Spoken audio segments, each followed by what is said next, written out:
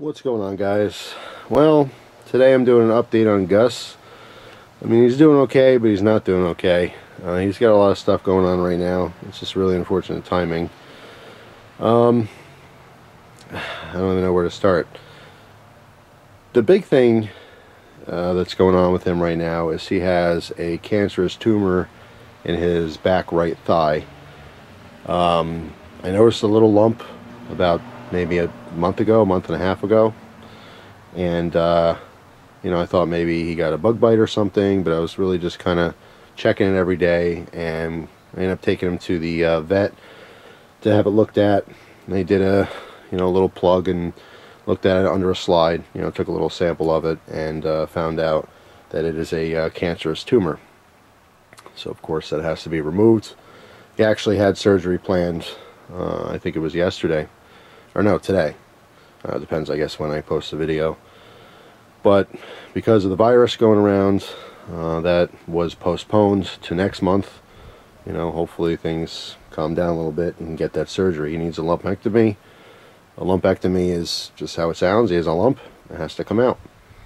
So it's deep enough into his tissue where it has to actually, be removed. It's not something you can do with, local anesthesia or anything. It has to be put under some gas, and he has to be asleep for the whole thing because it's deeper in his leg. So of course, I mean, this was horrible news, but apparently it's somewhat of a common thing, especially dogs when they get older and stuff. It's just the reality of it. Christine and I are obviously very concerned about it, and so we're going to do it as soon as possible. He's scheduled to do it next month now, so hopefully, like I said, things will get a little bit better and be able to get that surgery done.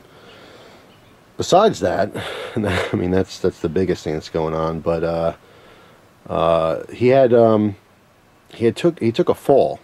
He was jumping off a couch onto the ottoman, which has rollers on it, and it rolled out of the way, and he fell on his side. I saw it happen.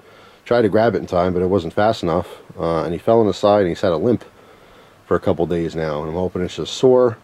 I mean, he's moving on enough where nothing's broken, but he definitely hurt himself, so that's very unfortunate as well. And on top of that, he has allergies because the weather doesn't know what to do. It's cold, it's hot, it's cold, it's hot. I mean, today it's beautiful. I'm outside right now. It's probably, 57 degrees, 58 degrees. Sun's out. The trees are trying to blossom, and then we get snow. We get 20-degree weather. So that's kind of weird. But yeah, allergies are affecting a lot of people and animals. So Gus has been huffing and puffing and snorting and dealing with allergies on top of everything else. And he also has a little bit of blood in his stool. Now the blood that's in his stool is bright red blood, so more than likely, it's hard to see. I can't really pry him open or anything to take a look, but I feel like that is more than likely a little cut or something that's on his colon. But boy, oh boy, is he going through it right now. I just feel so bad. He's my baby, he's my world. This is my child right now, and I love him to death, and I want him to be comfortable and happy. But and he's standing there wondering what I'm doing because I set up the camera. It's okay, Gus, you can sit down. You can sit down if you want. He's like, I don't know. He's ready in case I'm walking around. He wants to follow me.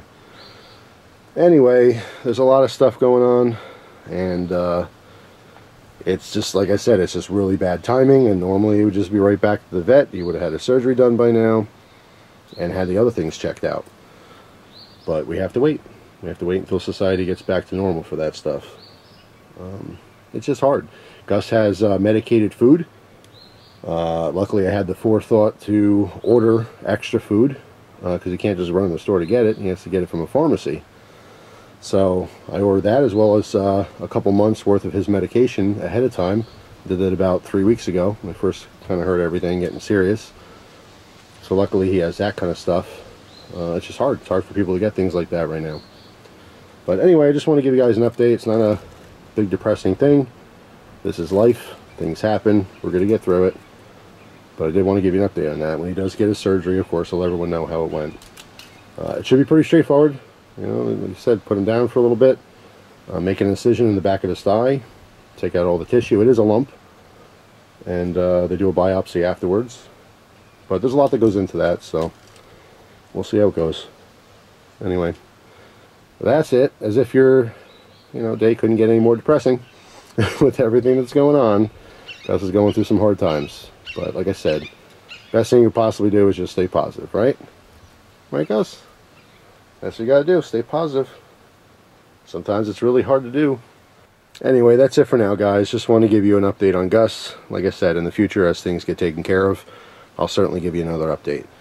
But it's hard. It's hard for people, and it's even harder for animals. And the animals are freaking out because everyone's home 24/7. They don't know what's going on. So keep that in mind. Your pets are probably stressed out just like we are. But anyway, that's it for now. I'll see you guys tomorrow with a brand new video. Take care.